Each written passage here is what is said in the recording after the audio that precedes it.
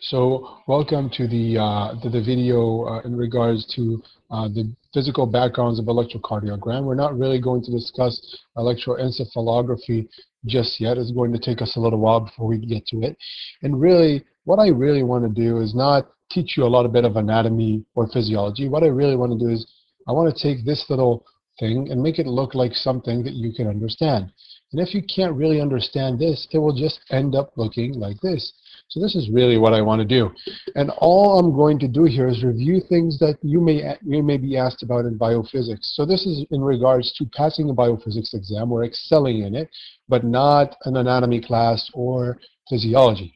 So we're just going to review just basic anatomy of the heart. And we know that action potential travels in certain directions, very well orchestrated. So we're going to look at what direction is it going in the heart. And this is really what we're going to do. And I promise not to use any complex statements or definitions. I'm going to keep it simple. So let's do that.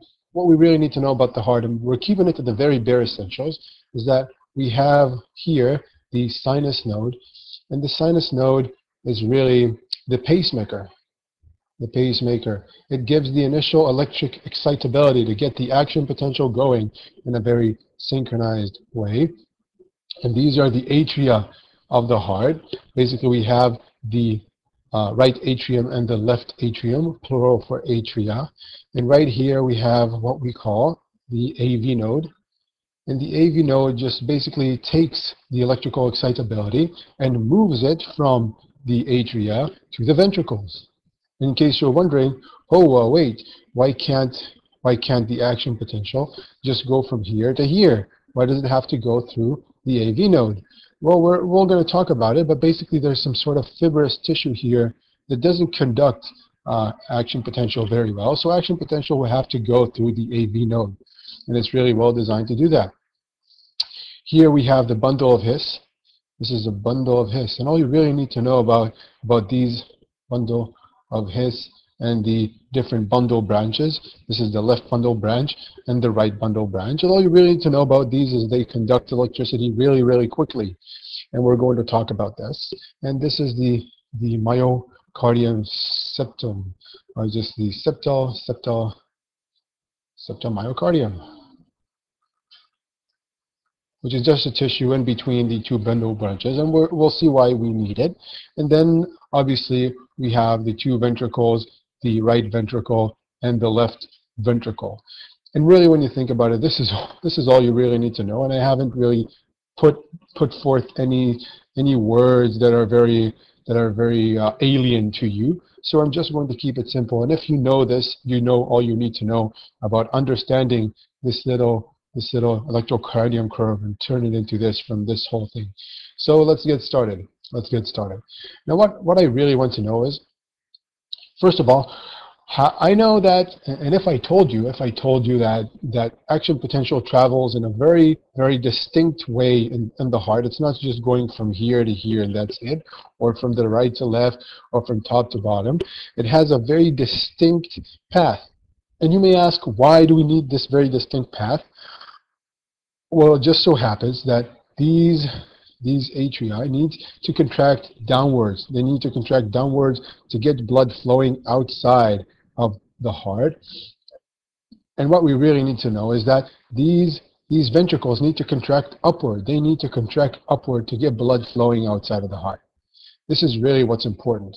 And if you're wondering how that looks, I found a nice YouTube video, and it looks kind of like this. We have the contraction of the atria and then the contraction of the ventricles, and they both contract the opposite ways.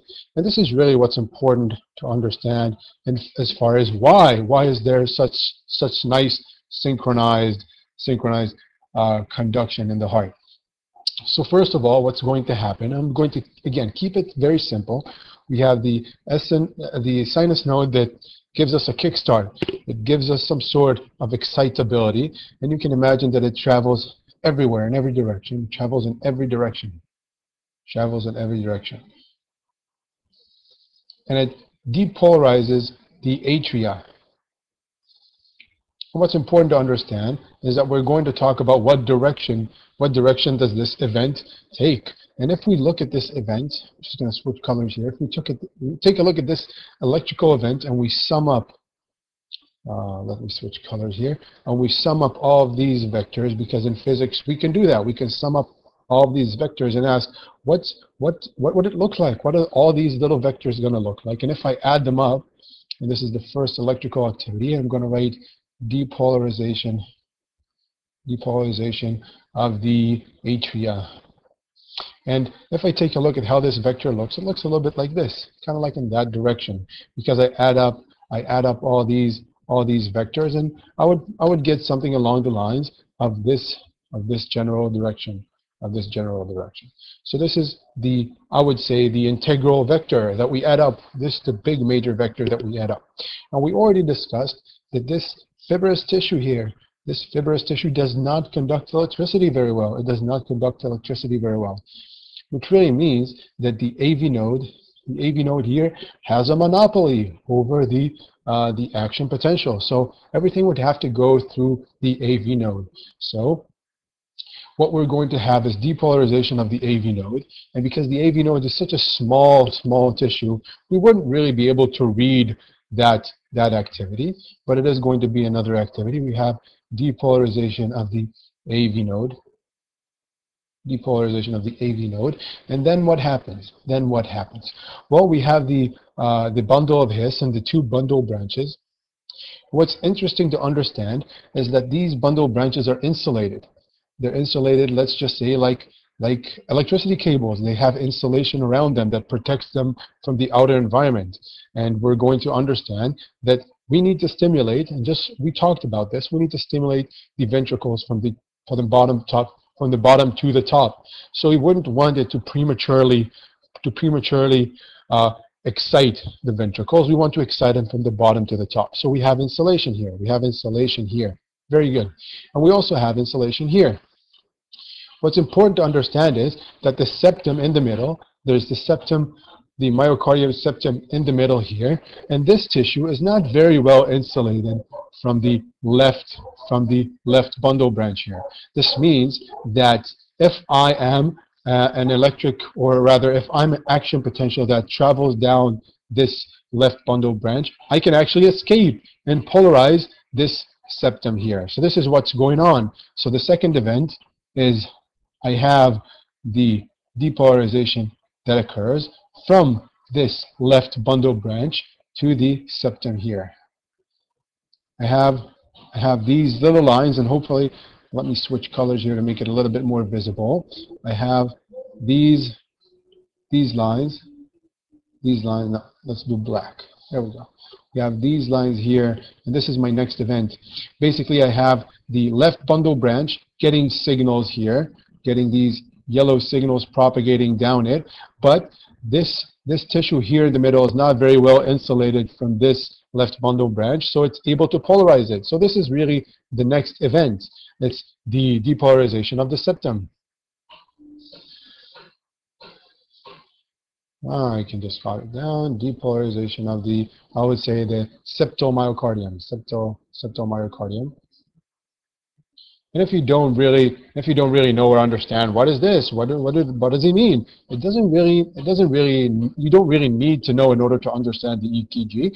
You just need to know where the signal is going. Here it's going in that general direction, and here where does it go? It's going in that general direction. If I took all of these little vectors and I drew an integral vector from them, I sum them up, I see this little vector here.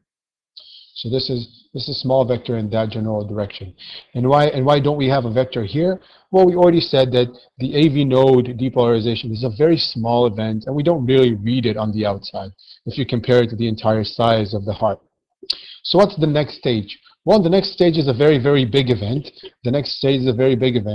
We have all of these. Hopefully the Skype is not in the way too much. We have all of these bundle branches depolarizing the ventricle. And this is really the major event now.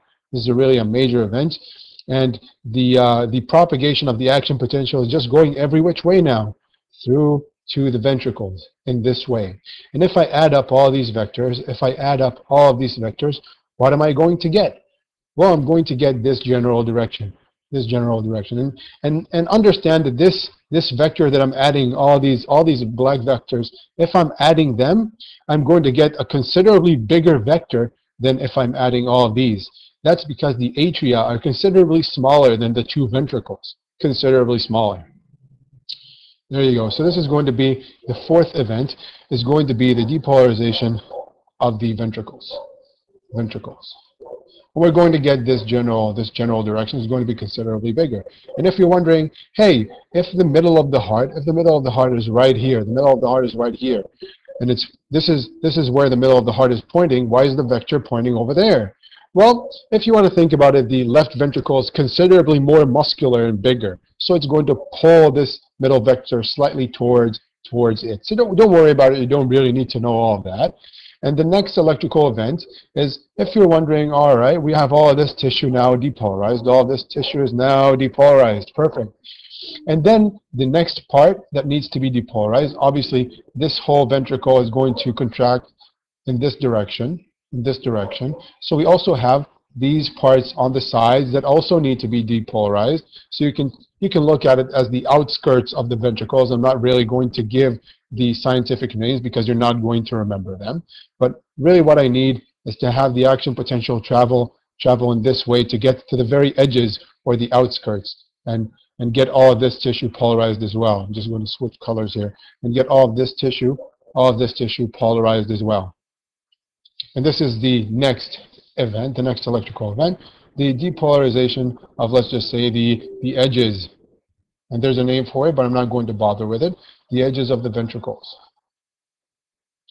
Now, we already discussed that there was, let's switch colors again arbitrarily. We already discussed that there was a depolarization here. Very good. And then there was a depolarization in the septomyocardium. And then there was a depolarization here of the ventricles, and then a depolarization of these two stages. What happens with repolarization? We know that we need to have repolarization.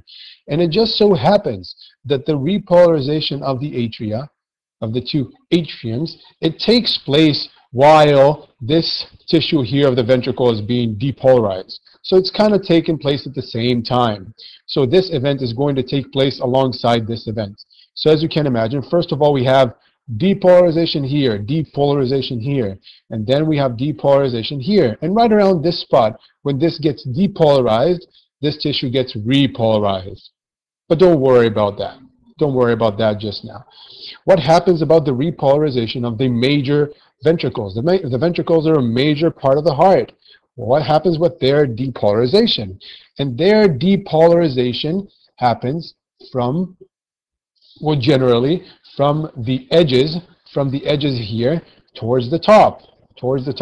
Just like the wave of depolarization that cause contraction from the bottom to the top, because we need to pull out the blood this way. The repolarization wave happens in the same manner. It happens from the edges here in that direction. So if I were to draw, I'm just going to make it a little bit wider so it'll be easier to see. This is the general direction. This is the general direction of the repolarizing wave in the heart. Very good. And let's just try and put it all together. Let's just try and pull it all together. I'm just going to use the one image above. And you know what? I'm just going to add this as well because it's kind of important. And the sixth event is the repolarization of the ventricles. And if you're wondering, why didn't I put the repolarization of the atria as well? Well, basically, I'm just going to touch on it really basically now. When the repolarization of the ventricle, of the atria take place here, when they take place, it's a considerably smaller electrical event than the event taking place here, which is a depolarization of the ventricles. So we're not really going to read this smaller event because we're going to read a considerably bigger event here. So that's why I'm not writing it here, and that's why we are also not going to see it on our ECG, but don't worry about it just yet. Let's try and put everything together. And what I'm going to do here is I'm just going to show you how this works. We first of all have the SN node the SN node firing, and the general direction is going to be in that direction. Obviously, we have very small vectors, but we're going to add them up to this vector here. And then the bundle of His gets depolarized really, really quickly, but it just so happens that this tissue in the middle, which is the septomyocardium, and it's not really important that you remember the name, the septomyocardium gets depolarized from this left bundle branch, and the general direction of the vector is going to be like so. And then we're going to have a very large depolarizing event of the entire ventricle, and it's going to be in this general direction. And then we're going to have the edges or the outskirts of the ventricles depolarized, and we're going to get the general direction of these vectors. Or if I add them up, it's going to look like this. And then we have the repolarizing wave, and I'm going to switch colors. The depolarizing wave is going to come in every direction here. In every direction here. And if we add all these vectors up, we're going to get this major direction for the repolarization. And if you understand that, and take your time and rewind if you need it, if you understand that, you're well on your way. And I'm going to use the same YouTube animation. And this is basically going to show us how we have the different waves going through. So the sinus node is going to fire first. Anytime now is going to fire first and cause depolarization of the atria. And then we're going to have the depolarization of the ventricles. We're going to have the depolarization of the ventricles here. Very good. And then we're going to have the repolarization traveling from the bottom to the top, so to speak, from the bottom here, from the apex to the base. Very good. And this is enough, and if you understand that, and again, take your time and rewind if you need it, if you understand that, you're well on your way to understanding electrocardiogram. See you on the next video.